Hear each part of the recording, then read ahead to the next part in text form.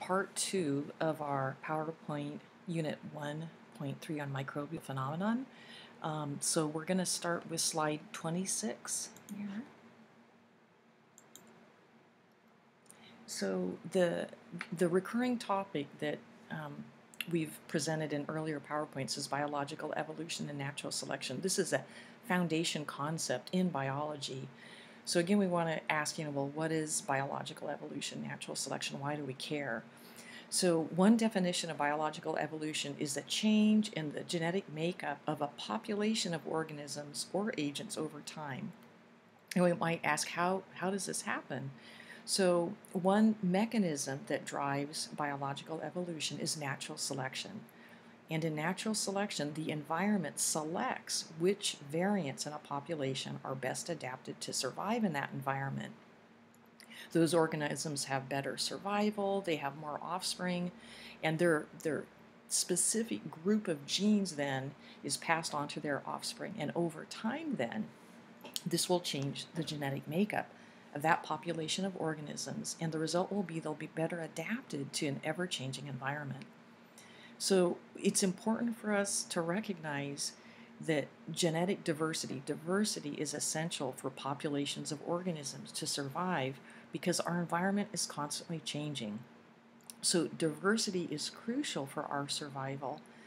And we will see later that sometimes human activities can change which genetic variants in a population will be selected. And so we're going to discover that unfortunately humans have influenced natural selection and have influenced biological evolution, often with harmful results. And we'll see later that the example we'll be using is the evolution of drug-resistant microbial pathogens. So here is a little example of how human activities can influence natural selection, thus biological evolution. This is the overuse, the inappropriate use of antibiotics. Now, antibiotics should be used to treat bacterial pathogens. However, if they're overused, or for example, if they're added to animal feeds to increase weight gain or milk production or egg production, what will happen is that in a normal population of microbes, say in the intestinal tract of the food animal, through natural spontaneous mutations within a population of microbes in the intestine, most of the microbes here in purple would be sensitive or killed by the antibiotic. But through these spontaneous mutations, there might be, one or two members that are naturally resistant.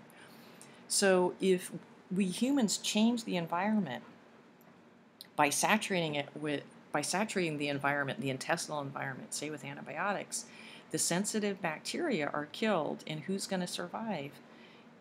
Only that resistant bacterium. Now, the resistant bacterium normally would not grow at a rapid rate because they're competing with all their neighbors, competing for food, competing for space.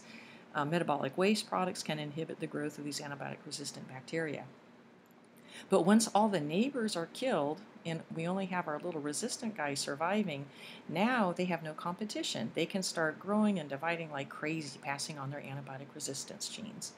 And thus, over time, with a lot of antibiotics in our environment, say in the intestinal tract, we have a genetic change in the population of intestinal bacteria. Now, instead of being mostly antibiotic sensitive, now we have a population of bacteria that are all antibiotic resistant. So again, we see how human activities can influence natural selection and can actually drive the evolution of antibiotic resistant bacterial pathogens.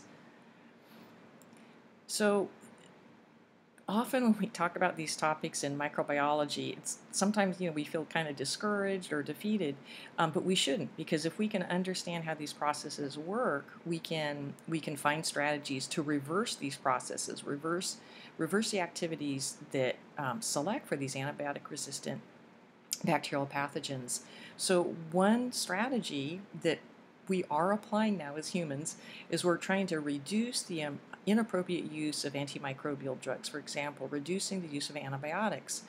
And a big place where we can have big impact in reducing antibiotics is the use of antibiotics in agriculture, specifically when we're talking about food animals, animals that we might use for meat or poultry or eggs or milk.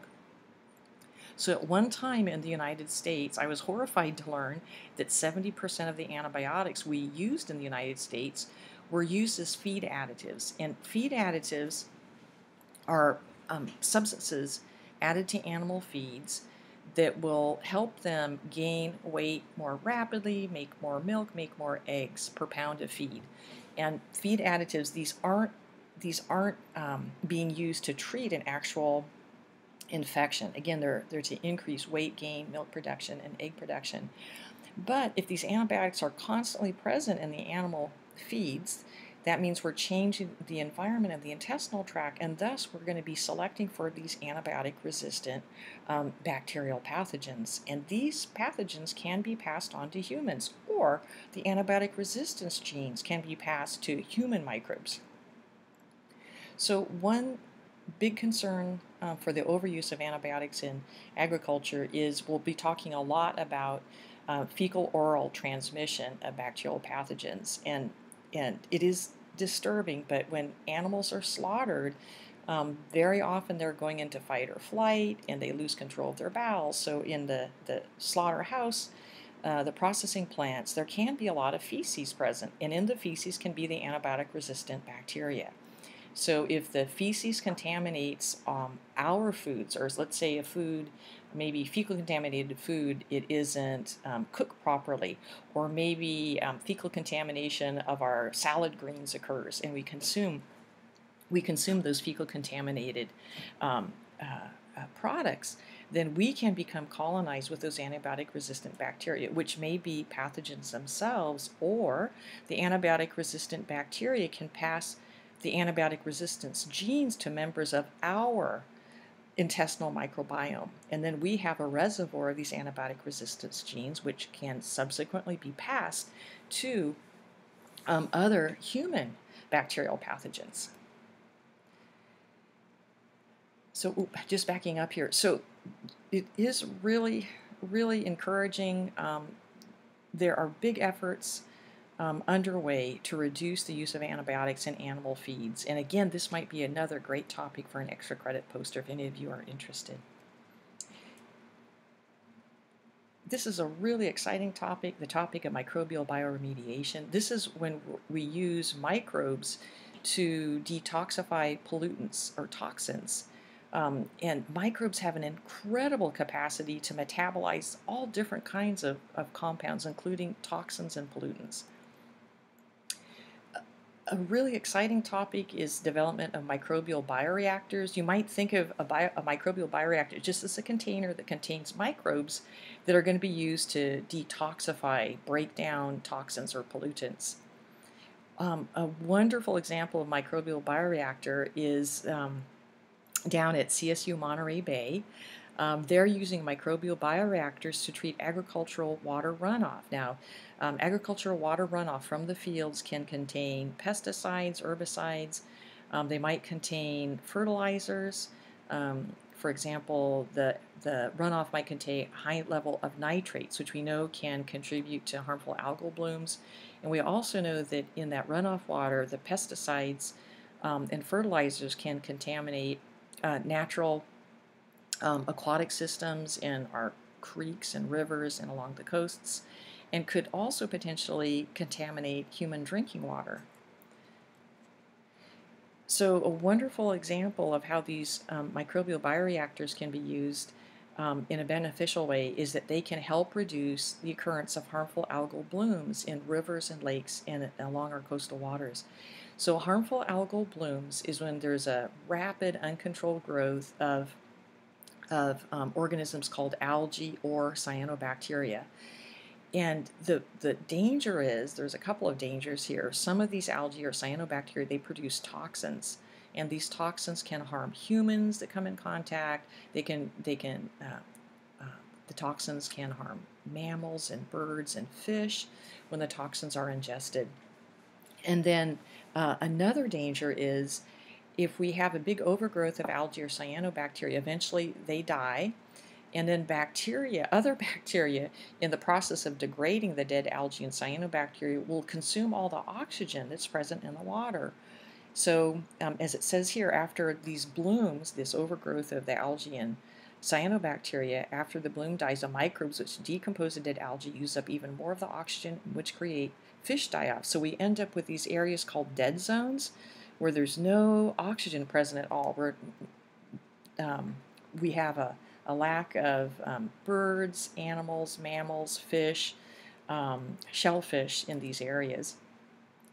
And we see along our coastal waters here in North America, these are huge issues with these harmful algal blooms, caused a lot by the coastal waters becoming contaminated with nitrates and phosphates, often associated with fertilizers or maybe human and animal waste that gets washed in to the coastal waters. And again, what we can do is if we can run that water through these microbial bioreactors, we can get rid of, definitely we can get rid of the nitrates, then that might help reduce these harmful algal blooms. So we use one group of beneficial microbes to treat a problem caused by a potentially harmful group of microbes. So these are just some photos here along algal blooms along the west coast in the Gulf of California. So we could use some microbial bioreactors down there, certainly. And another topic that, again, maybe folks might be interested in extra credit poster is to look at the contribution of microbes to global climate change. And again, there could be the good microbes and the bad microbes. Are there some microbes that are contributing to changes in our climate? Are there other microbes that perhaps could help reduce some of these changes that we're seeing in our climate? So again and again, as you'll hear throughout this semester, we are definitely living on the planet of the microbes.